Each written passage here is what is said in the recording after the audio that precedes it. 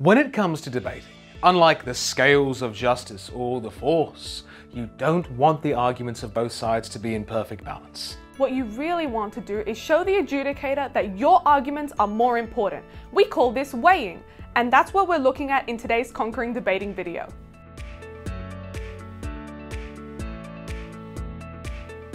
Hi everyone, welcome to another Conquering Debating video. My name's Mayella. And my name is Aelith. Now often, just proving that your argument is true is not enough.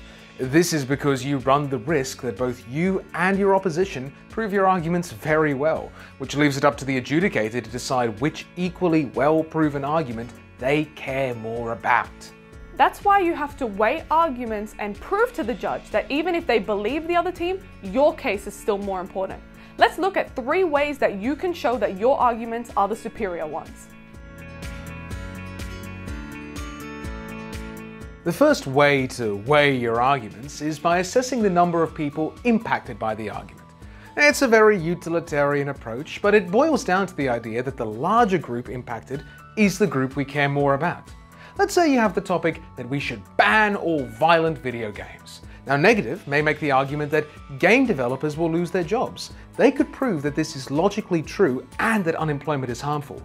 But if the affirmative team manages to successfully prove that thousands of people around the world would benefit from those games being banned, then the harms on the game developers seem pretty small in comparison, because the ban benefits so many more people. This is another utilitarian approach, but it looks at weighing arguments from a different perspective. Basically, a harm or benefit that is spread out across a huge number of people but has very little impact on them is usually less important than a big harm or benefit that is centralized on one person. It is a way of reversing the weighing that we just talked about before. Let's look at an example of something like subsidizing healthcare.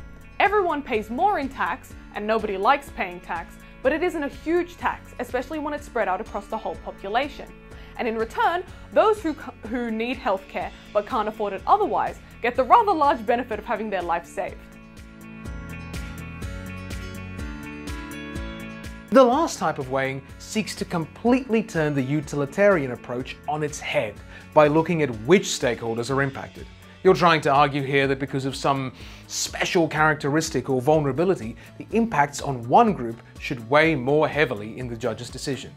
A really good recent example of this would be mask rules. And masks are still mandatory in some settings, which can be frustrating and uncomfortable for a lot of people. But this is outweighed by the benefits for elderly people or people with immune system disorders, who are uniquely and particularly vulnerable to catching airborne diseases. Another way to think about this is to look at whether or not a group is owed a special obligation. Let's take the example of Indigenous Australians. Certain policies may benefit them, but come at some cost to other populations, maybe in things like having a special voice in Parliament or having the final say over mining rights on traditional lands. Even though they're a smaller group, the judge could be persuaded to weigh their decision in favour of them because of the historical mistreatment, leading to a special obligation to help this group. Well, that brings us to the end of this video. We hope that you've learned some things about how to weigh arguments that you can use in your next debate. We look forward to seeing you in our next video. Don't forget to like and subscribe so you don't miss out on any more content. See you next time! Toodaloo!